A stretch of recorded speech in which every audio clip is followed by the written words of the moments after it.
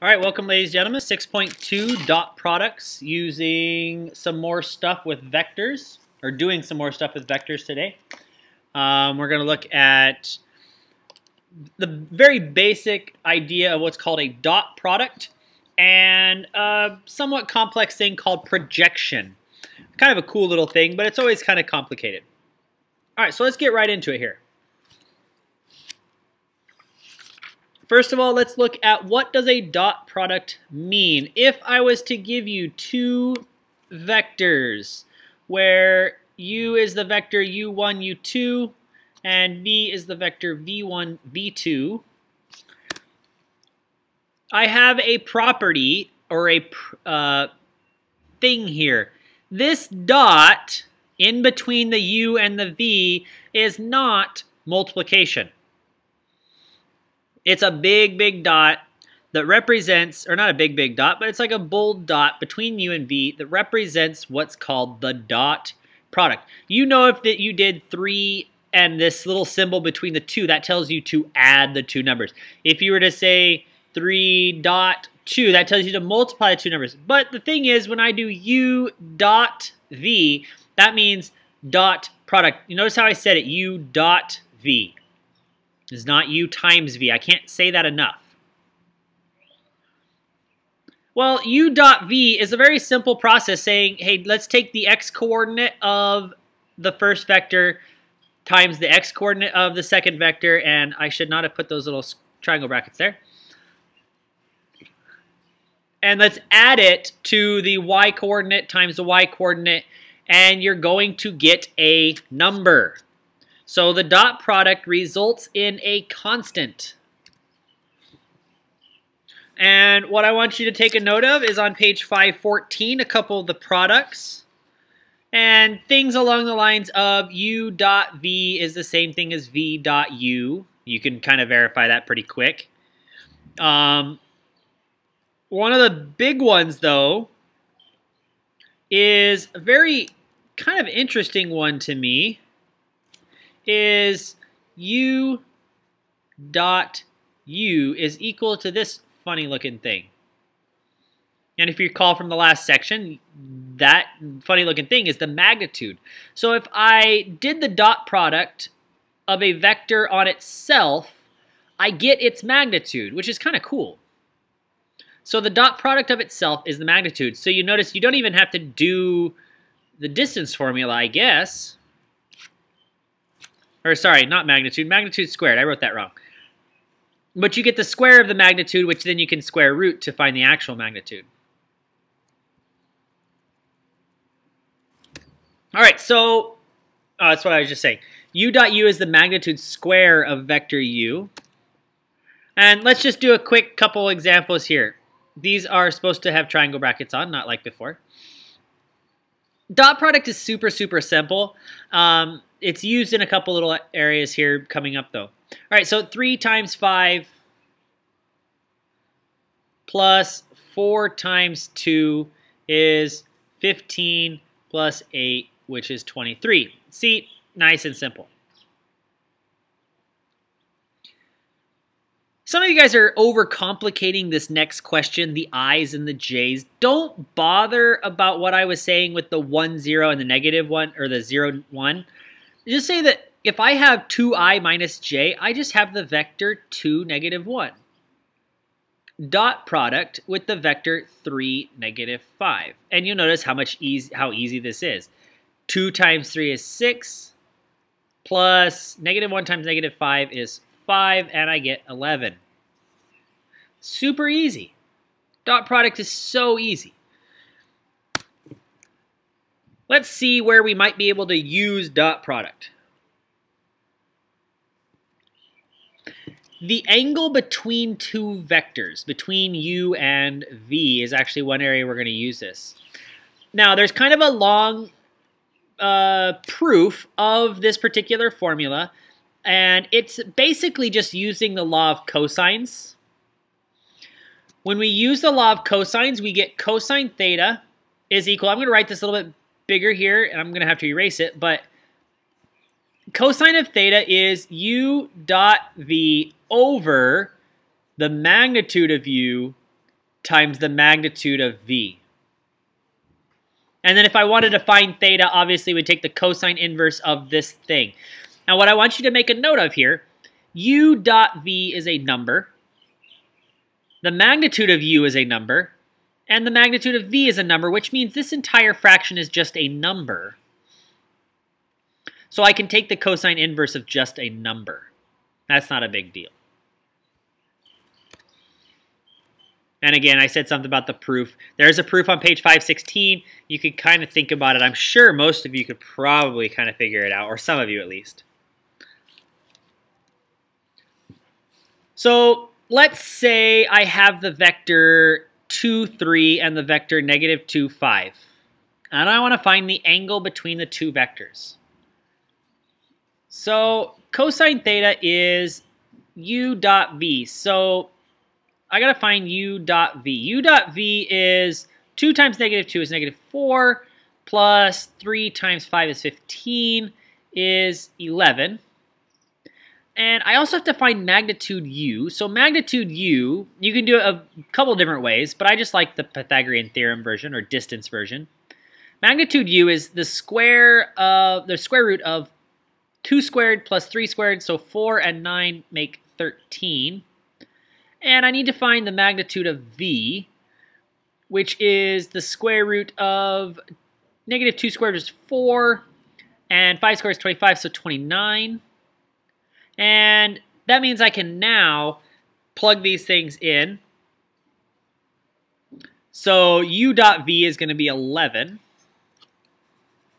over the square root of 13 and the square root of 29. Well, theta is going to be the cosine inverse of this kind of ugly fraction. And if you make sure that you plug this in correctly, you're going to get, let's see, cosine of 11 divided by square root 13, square root 29, 55.49 degrees. Remember, if you want fractions like this, if you hit alpha, and then, not the arrow, don't hit arrow, get rid of that. Alpha, and hit y1. Sorry, not y1, it's y equals, gosh darn it. If you hit alpha y equals, it will bring up a little thing, and you want n/d. It will make a fraction bar for you. Okay, some of you knew that already, some of you did not know that already. That's in case you want to make sure that you get things in the right spot for this fraction. That way you can actually see the denominator. All right, so angle between two vectors, not too challenging either. Very simple cosine problem using the dot product and using the magnitude of two vectors, of the two vectors.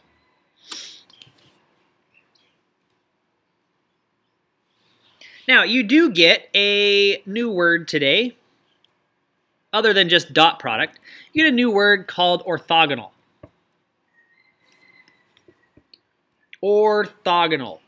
Well, orthogonal basically means, okay, so two vectors are orthogonal if the angle between the two vectors is 90 degrees.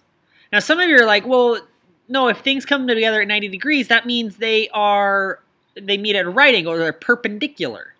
Right, but in geometry, two lines are perpendicular, or two rays are perpendicular. However, orthogonal, we're talking about vectors.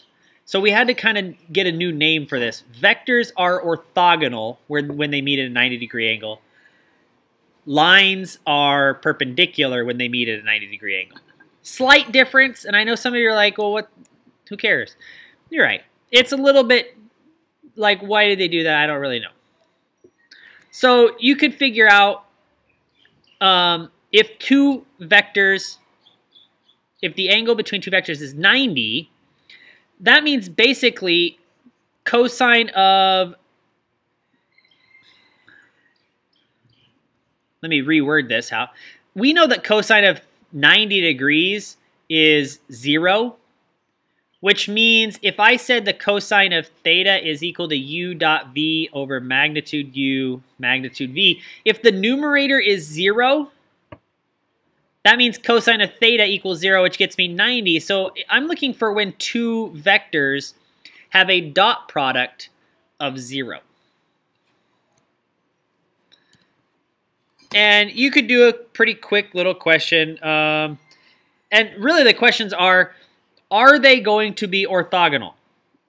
So let's just think about u being the vector 2, 3, and v being the vector -6, 4. I just want to see if they're orthogonal. Well, that just means figuring out if the dot product is 0. So let's figure out what is u dot v. U dot v, 2 times -6 is -12.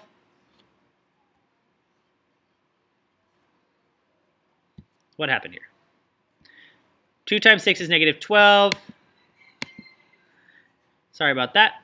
Don't know what happened. And plus 3 times 4, which is 12. Well, that does equal 0, and therefore theta is 90 degrees. Very simple. That means they are orthogonal. The two vectors meet at a 90-degree angle. All right, so let's look at the hard problem. This is the hardest thing we're going to do today. It's the last thing we're going to do today, and it's called projection of vectors. What we are going to be doing is figuring out how much you have to hold on to if somebody's going down a hill. All right, so it's used to determine effective force in the direction of another vector. That's all well and good. You pull on a block of wood on a floor at a certain force and angle. What's the force actually being applied to the block? So say you have this block of wood, and you are pulling in this direction. And it's on a table. Now, if you pull at a certain force, then yeah, the block's going to come off, whatever. But really, if you pull in this direction, the block is going to be moving in this direction. And it's kind of like how you are as a kid. You pull things across a floor. You're pulling at a vector like this, but it moves in a vector like this.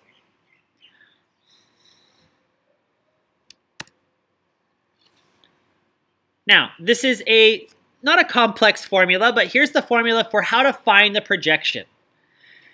This is, I'm going to rewrite this in a little bit more fraction friendly here, u dot v over the magnitude of v squared times vector v. And this is projecting v onto u. And I'll explain really where we are going with this. Now remember here that u dot v is a number, magnitude squared is a number, therefore we can multiply by the vector. All right, so we have this guy sitting on a sled on the side of a hill that is at a 45-degree angle. So we have this hillside, 45-degree angle. And you got this guy sitting on a sled. He's ready to go down the hill. The combined weight of John and the sled is 140 pounds. So that means gravity is 140 pounds.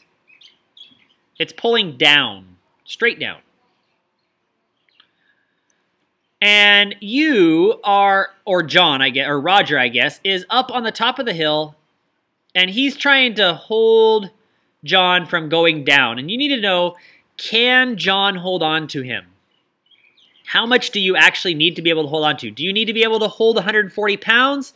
Probably not, unless John is John is on a cliff. He's off the side of a cliff. Then yeah, you need to be able to hold 140 pounds. But it's not 140 pounds here. So what we're going to do, we're going to draw the hill like I just did.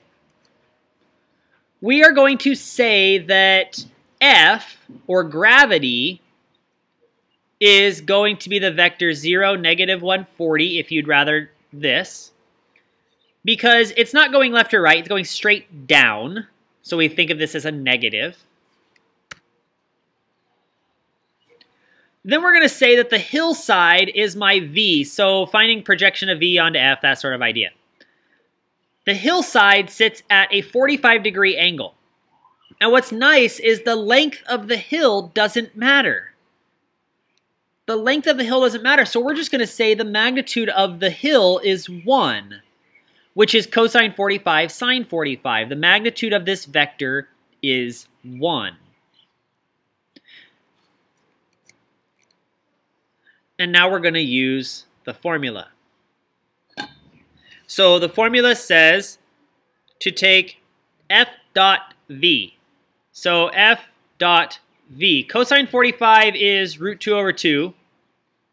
Times 0 is root 2 over, is 0. Sine 45 is root 2 over 2, and times negative 140. Sorry, I keep putting the vector symbol there. Cosine of 45 times 0 is 0. Plus, sine 45 is root 2 over 2 times negative 140 is going to be negative 70 root 2. Now, it's over magnitude squared. Well, if magnitude is just 1, it's going to be divided by 1. And then it's going to be multiplied by vector v.